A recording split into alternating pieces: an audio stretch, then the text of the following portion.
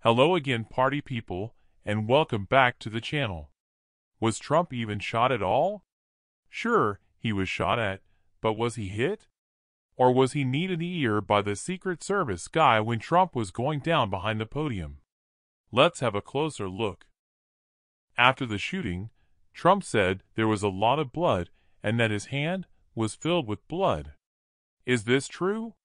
If it is true, then where is the blood on his hand? Turned to my right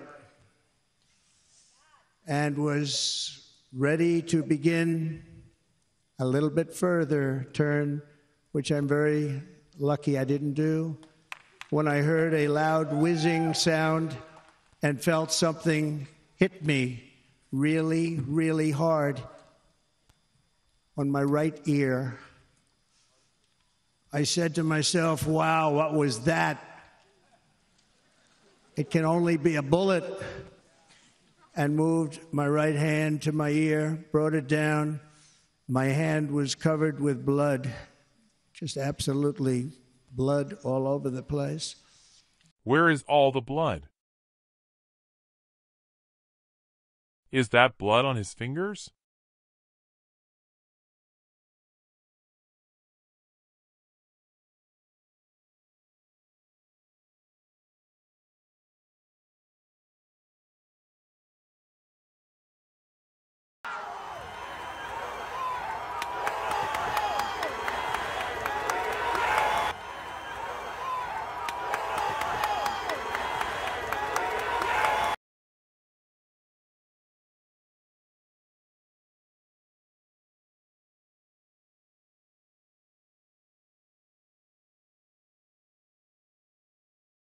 Trump admits the Secret Service crew took him down hard, and if you watch carefully, you see the one male Secret Service agent knee Trump in the right side of Trump's head when Trump is almost down on the stage.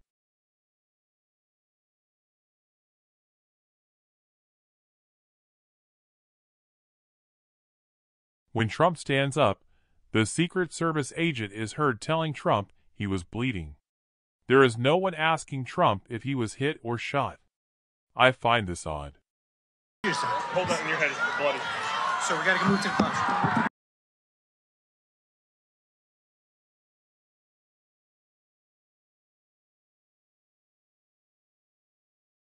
It was the Secret Service agent kneeing Trump in the head that knocked the hat off Trump's head.